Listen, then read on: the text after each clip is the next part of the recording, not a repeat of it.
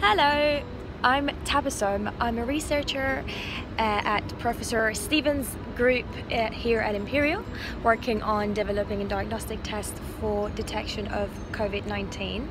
And today I will be taking you with me to our lab to see a day of our lives as researchers trying to tackle COVID-19.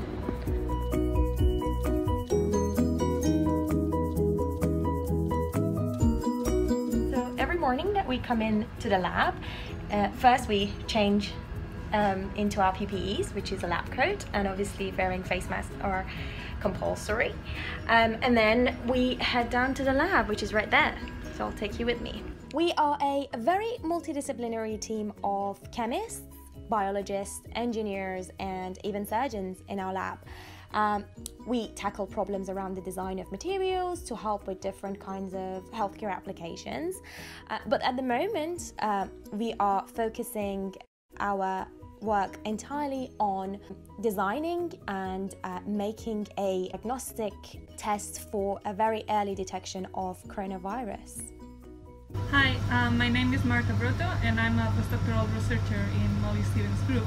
What we are trying to do with our main project is to develop a point-of-care diagnostics for coronavirus that will be fast, cheap, and also accurate, that it reports a low number of false positives and false negatives.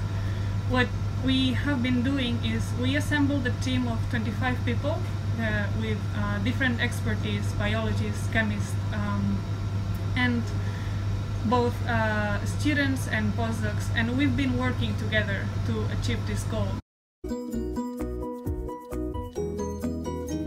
Hi, so my name is Sarah. I'm a first-year PhD student, and in this project I'm mainly optimizing every single component of the lateral flow immunoassay that we are developing to detect coronavirus.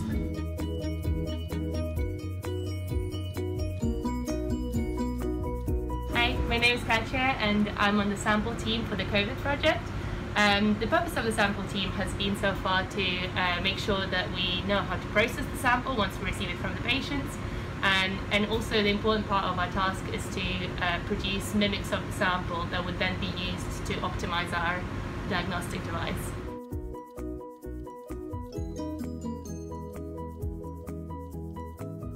Due to coronavirus, a few of our colleagues and team members had to go back to their home countries, and therefore, in order to move the project forward, we had weekly virtual meetings where we discussed different results and decided on the future steps of the project.